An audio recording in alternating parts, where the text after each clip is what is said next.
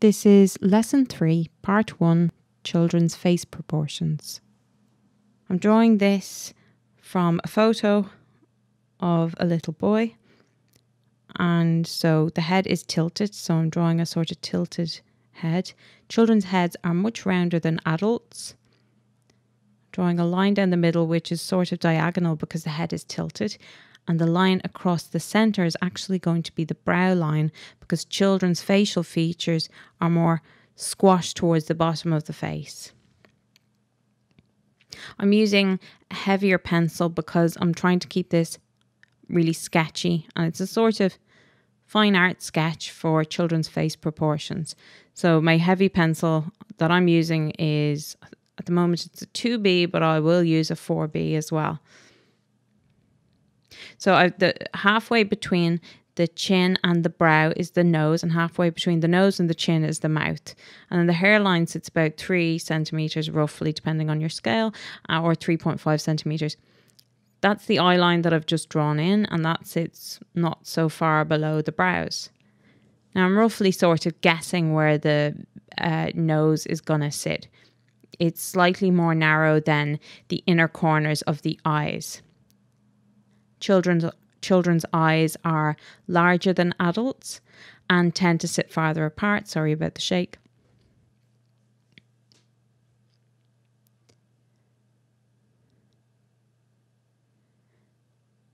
Now the width of the mouth corresponds to the inner corner of the eye, and these are general face proportions. Every face is different. So it'll just get you sort of in gear for drawing a child.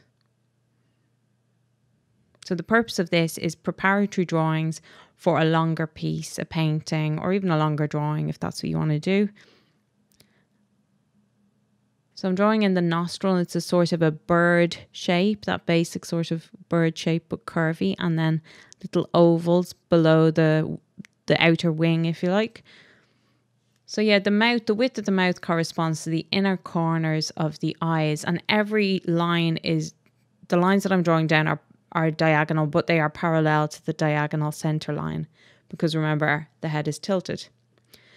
The head is also slightly tilted upwards, so as I draw, you'll see that I'm getting the underside of the chin as well. And you can see a lot of the nostrils. That's because that's the sort of view that we're getting. We're getting a slightly under view of the face.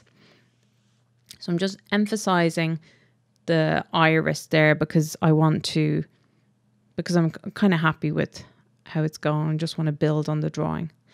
Children's ears roughly sit between the brow line, the center line, and the nose. And that's not because they've got bigger ears than adults. Again, it's just because the ears are proportionate as an adult's are.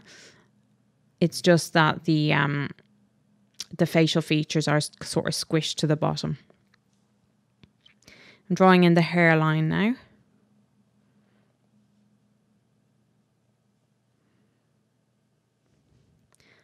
And I'm still on the stage of a pencil drawing. If you just want to, a line drawing.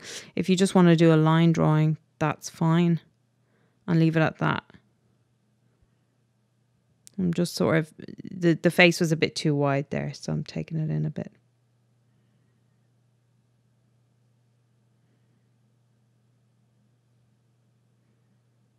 So I'm going to draw in more details in the eyes.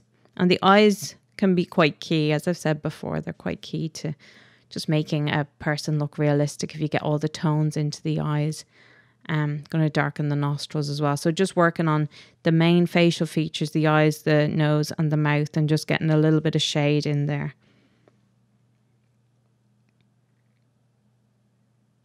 And as well, children's noses are rounder and more petite generally than adult noses. So shade in the brows. So even if you just got to shading in the facial features and didn't bother with the hair, that would be good. Just work to your own skill standard.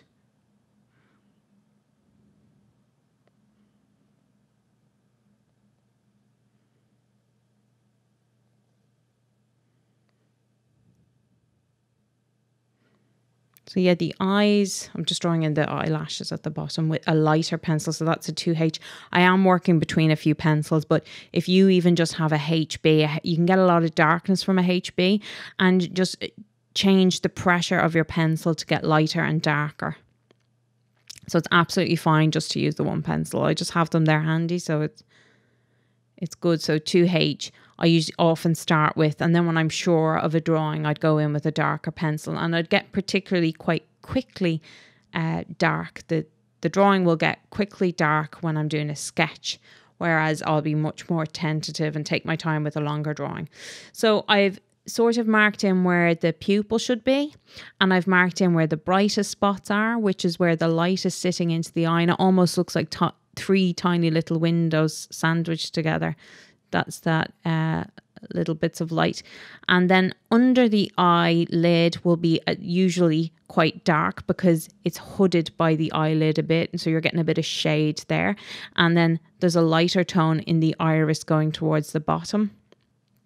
The outer circles, the outer rim of the iris tends to be darker as well.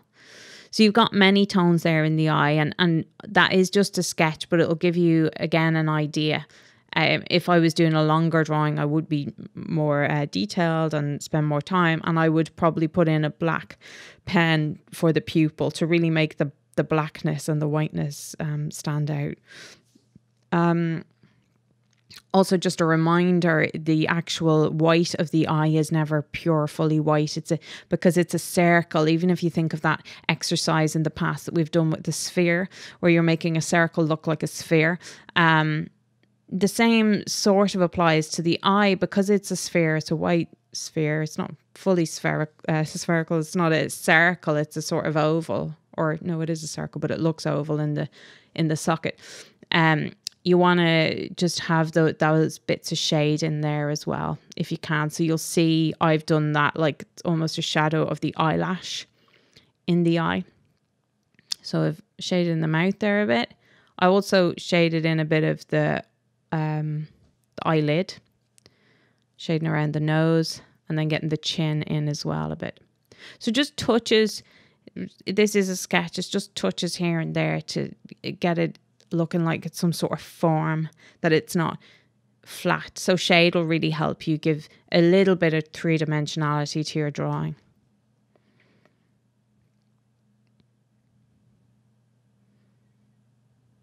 And later, so next week, I'm going to show you, and it won't be in any great detail, just a quick sort of demonstration, but I'll show you a much longer version of this image that I've done, and it'll be just interesting to contrast again a sketch to a longer drawing in terms of what you can achieve, in terms of the difference of style.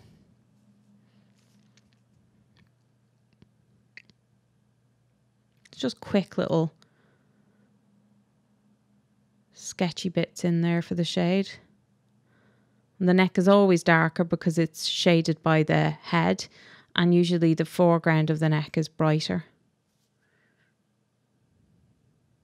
So the front of the neck. Just getting in a little bit detail there with the jumper.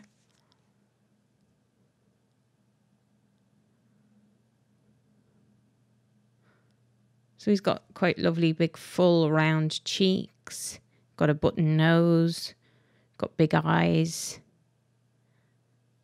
And definitely children's mouths are different as well. They're not as wide. They're almost there's a lot more depth in them. They always have a particular expression on them. I think that's even from like suckling bottles or breastfeeding or like soothers. They're quite sort of pouty looking. And that's his tongue in there. You can't see his teeth.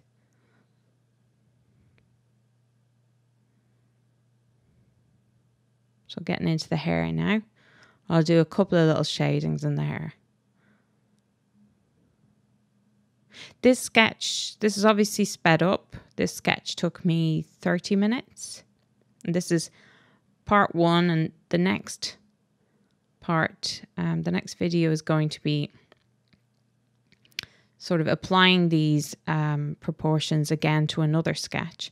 and looking at a different pose of the same person. So your chosen person, try and sketch them a few times in a few different poses so you're getting to know their face and you're warming up your drawing skills as well.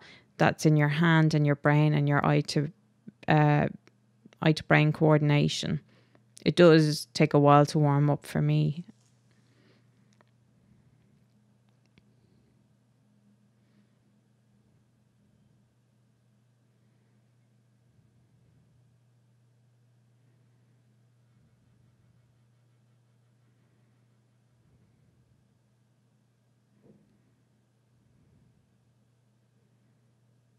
Okay, so just putting in a few lines in there as well as shading. And shading, you tend to use the side of your pencil.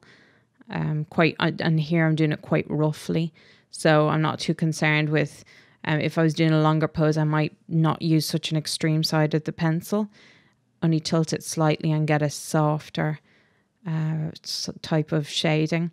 But I'm being quite rough here, and I think it's quite nice to do that as well and to free yourself up for sketching. And you get a totally different style, which is nice as well. There can be a lot of life, feeling of life and liveliness in sketches.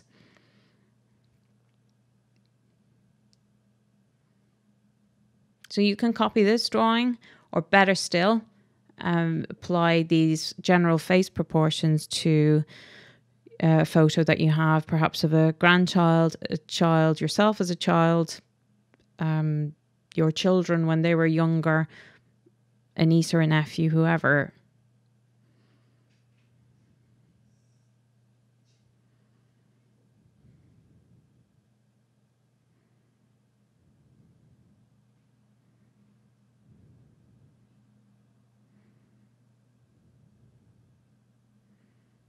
Just a little final few touches there.